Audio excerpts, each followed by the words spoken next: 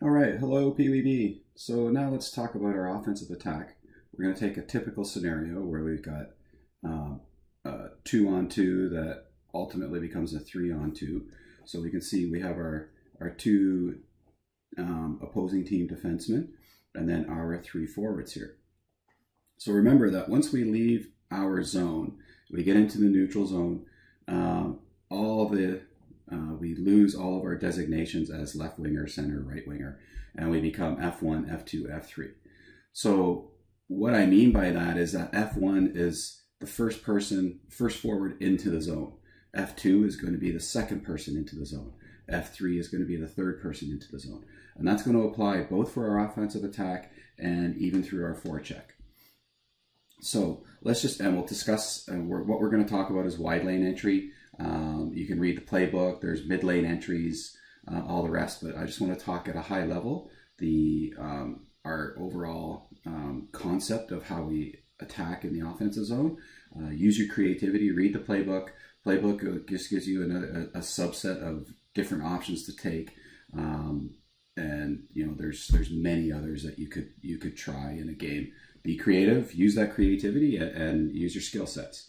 So let's just talk about this wide lane entry. So we want F1 to come down the boards wide. She's going to come down this way, right? And what's going to happen is that we're going to see X1 is either going to try and step up on her, and if X1 does, F1 gets around. She's got a clear drive to the net. But what's most likely going to happen is that X1 here is just going to fall back and got to get the whole X1. We'll bring her back. She's a little bit misconstrued now, but X1 is here. So we want F2. When F2 comes in, sees F1 going wide like that, F2 can scream right to the post down here. So right away, what F2 is doing is one of our 4 rules for an attack triangle is providing front side support. And at the same time, she's spreading out the D, so she's actually giving width and depth to our attack immediately. Okay, so she's spread that out. X2 is going to have to follow her down to that end. Okay, so now F1 actually right away has an option to F2 for a quick tip in. Okay, F3 is going to come up. She's what we call the trailer. She's going to come in this way. Okay, go high slot, and then all of a sudden now we've got our backside support for F1. Okay, so that's our attack triangle. Pretty easy, right? There's our triangle, a perfectly aligned triangle. So we got our front side support to F2, back side support to F3. Okay, and we've got width to F1 to F2, depth throughout the whole triangle. Okay, so that's basically our offensive attack. Now, we also have to realize that F1, when F1 comes flying in, she may be ahead of the play. So now we need some timing, some speed and timing. So if we come in with speed and we have to wait for F2 or F3, the one quick thing is just to do a button hook, right? That button hook that we've been practicing, a quick button hook, turn around F2, that gives F2 and F3 time. X1 is not going to be able to react fast enough to actually take the puck off you on a button hook. So button hook around and then head up and have a look. The other option you have, now this is, again, be creative. This is just one I'm thinking of off the top of my head, is just to keep coming wide. Okay, so if you come down a little bit further, that gives F2 and F3 a bit more time to get into the zone and create a triangle. So if you see F1 down here, we need F2 to make sure that she goes in front of the X2, the defenseman, and not behind. You need to present yourself in a position where you can actually receive a pass. If you're behind the D, F1's going to have a pretty hard time making that pass through to get it to F2. Okay, so you need to fight for position down low and make sure that we're in the right spots in front of them. So we want to be between that defenseman and our player with the puck. Okay, that's about it for our offensive attack. Now let's talk about, we're going to go over, I'm going to flip the page, and we're going to go over to discussing our forecheck. So at times, let me just flip the page over. at times what we'll have is we're going to have we're going to lose control of the puck, or the puck is actually going to be dumped into the offensive zone, and we need to forecheck. So what I want us to employ is a 2-1-2 forecheck, and we can either do an aggressive 2-1-2 or a conservative 2-1-2. And I imagine the team listening to this, they probably know which one I want them to execute all the time. That would be the aggressive one. So let's just talk about it. What I have here is everything laid out. And I'm going to say, just pull these players back a bit so that we can actually see how they would enter the zone and with their correct positioning. Okay, so basically I've just laid out the defensive team here. So let's do a bit more of a structured approach if they're playing a structure here. So we probably have something like that. Okay, and if the puck's over here, sorry, we'd have this guy here and this player here. So it would be something like that.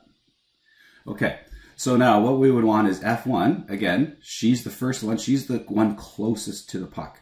So I always want the person closest to the puck to initiate the attack. Second person comes in, you want her on top as well. Okay, so we want F1 to come down real low and engage that defenseman with the puck, or player with the puck. F2 is going to come in. We want that battle. So if F2 comes in, if they're playing this similar defensive positioning that we do, you're going to see their center come in and provide relief or support.